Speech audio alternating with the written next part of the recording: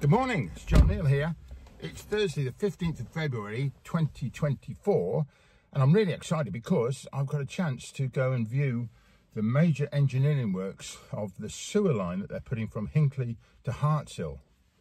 Great, let's go.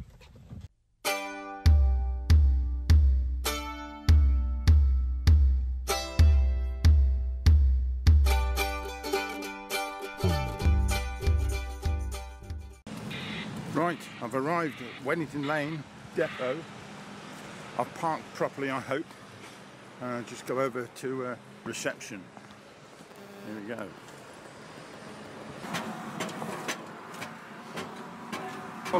The abandoned railway's running along there. Yeah, yeah. We've got gravity pipework coming along just the other side of that hedge line. Yeah. And then we're going to cross under the road here. Yeah. And pass all the way down there. And then it takes a bit of a dogleg right down the bottom. We'll Yeah. drive all down there later. Yeah. Down to below Caldcut village. Yeah. And then under the River Anchor. So. Yeah. Right, I've got some. Hi. Hopefully this will all fit you. Right, should we do it?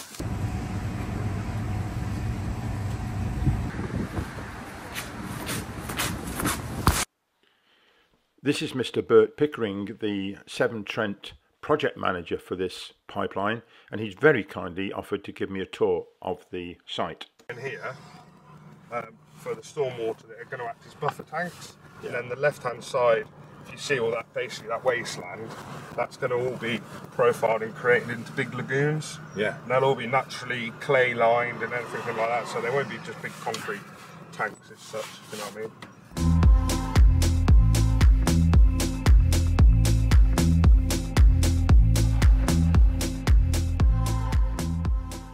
I was so very impressed with this engineering work. We're using the pipe jack technique for the 3 times that we cross the A5, Yeah. as well as under the railway. Yeah. And then we've got all the small water courses, and we're using the horizontal directional drill, which you'll see a bit later on because we're currently doing it under High Jazz College Drive. If you actually look here, there's the gentleman with the transponder. So, see the gentleman stood in High Jazz College Drive, he's got a transponder, and he's walking with the head of the drill to track its height and direction to guide it to the right place the other side where we were at access point. Yeah. Yeah. So this gentleman here's got a big, if you look, it's just been on a new shaft onto the drill. Yeah. So you'll start off with 4 inches, then you go 6, then you go 8, then you go 10, then you go 12, until Yeah. you're big enough to then, when you're at the other side, you can pull the pipe through the hole you've created. Sure.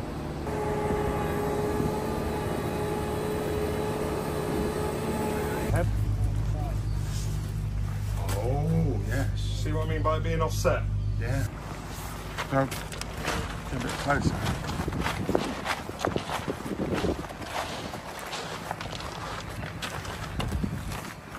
So that's probably the final reamer, I'd say, before we then pull the pipe through. They all get all welded up because they wear away, so they just re-weld them. That's the patterns on it. Yeah. A bit exotic. Yeah, but Aboriginal. Yeah. So using one called an auger bore, we're on the disused railway and also the A444 we're driving on now. So Yeah. that's basically a big screw. It will drive under the road, and Yeah. it'll be done while the road's still open and uninterrupted as Yeah, well. yeah, So, that's good. Yeah, and then the pumping station is being built over there. Yeah. And then, so the plastic pipe work will come along that edge, down here, and then it will go down the shaft and along the tunnel, and then it will come up the other side, well, we call it access point 3, but that where the TBM is, just on the edge of the A5. Hey up. Yeah, good view. There you go. There's one of the tunnels.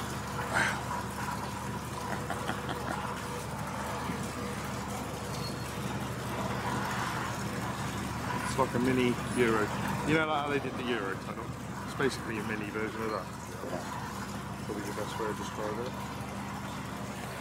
Look, on the back end of here, you've got a thrust wall. Yeah. So basically, the idea is, you see, we've got the rings for the tunnel here. Yeah. So what happens is they've got like a basic loop with the on the outside of the surface, and you'll slot a ring in behind the TBM.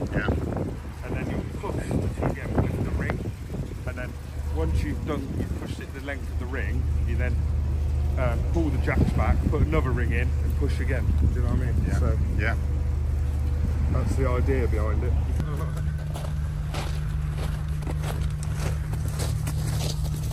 But we'll start at Hinckley Works because we're building a big pumping station at Hinckley Works, as well as we've already started laying the concrete gravity section now. Yeah. And then also from yesterday, from Monday, another contractor started on site to build the new storm treatment wetland there. So part of the reason we're transferring to Hartshill Sewage Treatment Works is because Hinckley basically discharges into a really small watercourse. So the detriment onto the watercourse is far greater. So to improve the Sketchley Brook, which it currently discharges into, that goes through Hinckley, we're moving it to a bigger works like Hartshill, where we can do a lot more of an industrial treatment process and make the water quality better. So that's the plan. But what we're also going to do is, in rain scenarios, instead of it directly discharging into the watercourse, which I'm sure you've seen in the controversial press. We're basically building a big wetland solution there, which is basically we're going to have 4 massive big lagoons full of plants. And I'm with you, I know that. So it's one of the first in the country, I believe. I don't really have much to do with it. It's a colleague that looks after the wetland, but so the idea is, instead of it discharging straight into the watercourse, it's going to discharge into the wetland, and those plants are going to take all the bad stuff out of the sewage, and hopefully mean that we're going to have a lot more of a better effect on the local environment. Sure. That's the plan. So for instance, with Hartshill Sewage Treatment Works, they're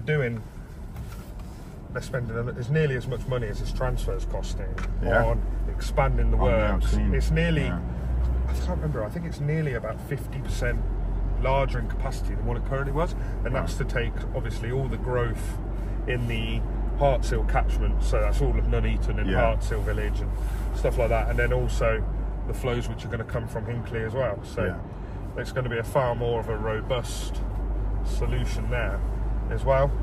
But like accumulatively, between the wetland, the transfer and the expansion works at Hartshill, it's well in excess of over £120 million of investment. So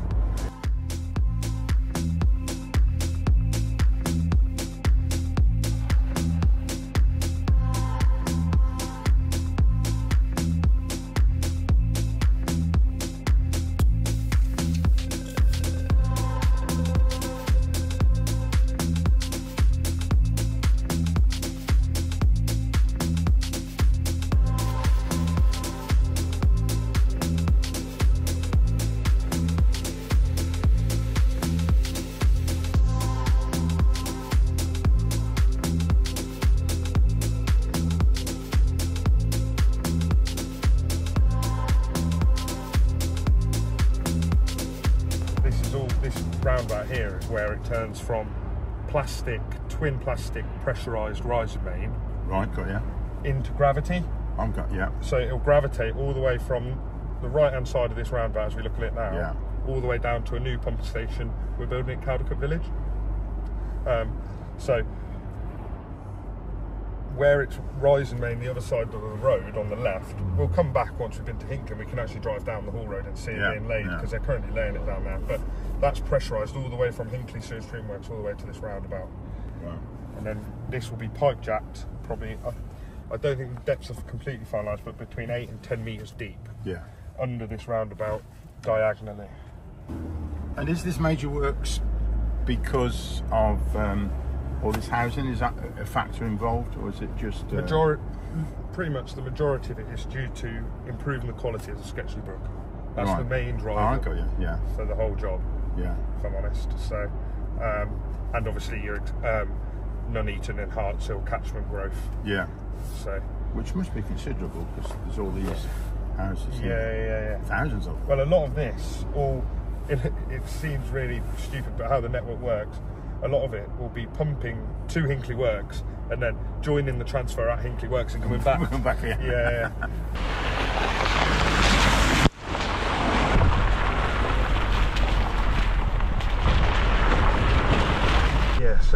see sort of just the raised part. That's where the 2 pipes are now in the ground. Yeah. I'm hoping we can show you the bucket they used, because we had a specially made bucket made that was the exact profile of the trench, so that we could do it in one scoop almost.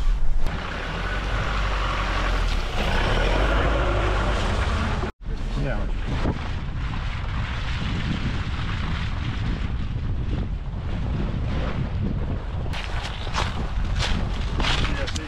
And that's, we've got a special bucket that's designed for that exact shape. See the joint? Yeah, there's a joint, yeah. So basically you mount, careful, don't get too close to the edge.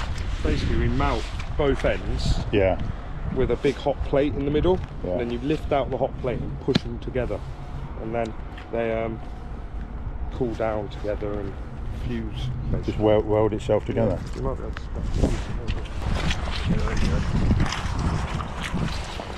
so that's like fusion weld.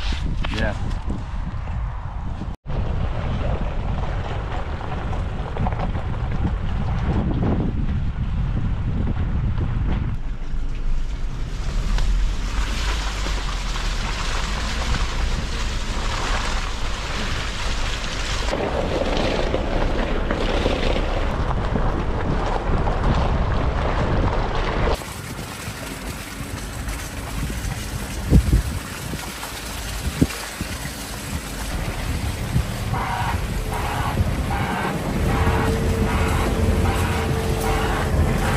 What's the total distance from? 13.5 kilometres. Really? Yeah. I didn't mind it was less than that. No. Yeah. So yeah, it's about 4.5 to 5 kilometres of gravity, and then the rest is rising main. Yeah. So. Total cost? Around? All 3 of them together, it's north of 120 million. So that's with wetland transfer and the expansion works at Hartshill. Yeah. And so what's happening at Hartshill Works? So that's all expansion and improvements to the treatment process. So Hartshill, they're expanding it for all the expansion that's obviously going on in that catchment with Nuneaton and Hartshill, and then also the flows which they'll be receiving from Hinckley. Tell me a bit more about those wetland areas over at Hinckley. That's fascinating. That. Yeah, so we're trialling. It's going to be sort of on this scale anyway, probably one of the first in the country where we're going to treat the storm effluent. So I'm sure, as everyone's aware, currently in the news, all the water companies in the country get a bit of a telling off. Discharge into water course. So what we're trying to do is eliminate that, really. So we're going to build a big wetland at Hinckley in the space available, so that in a storm event all that effluent goes to big lagoons basically, and it's all treated through a natural solution with plants and trees and stuff like that. And yeah, it's, what size was it again? It's, I think last time I saw a design it was about 40,000 square meters. Right. So but yeah, it's going to be a big old thing. Yeah. And you say the pipes are going to be working at the end of this year? Yeah, so we've got an obligation date to meet of the 21st of December. So that's where flows will be on, fingers crossed. But all the other works still. Yeah, so there'll be like, we'll probably have to wait until the drier months in 2025 for reinstatement of topsoil and stuff like that.